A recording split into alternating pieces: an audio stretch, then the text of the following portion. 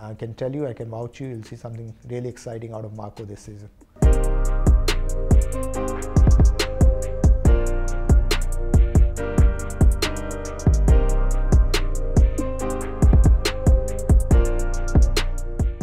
First, when they told me I'm going to play, first I couldn't believe it. I thought they were playing a trick on me, but when Rohit came to my room and told me that I'm going to play, immediately it didn't sink in immediately, but 3 or 4 hours before the game, it's really sunk in, and I realized, listen, yeah, I'm going to play my first game in the IPL.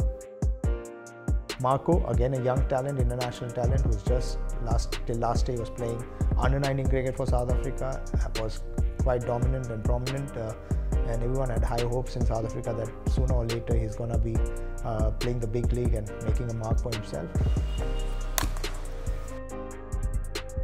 When I heard the news, I was over it. Like I said, I couldn't believe it. Because I mean, I'm 20 years old and I'm getting picked for the best franchise in the IPL. So I immediately called my dad and I told him the news. He started crying. I almost started crying.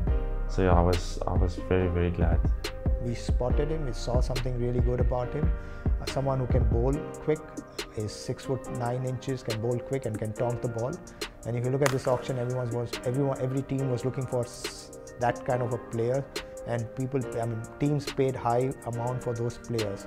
We spotted Marco and we thought he can fill the bill in that department, and we went ahead and got him.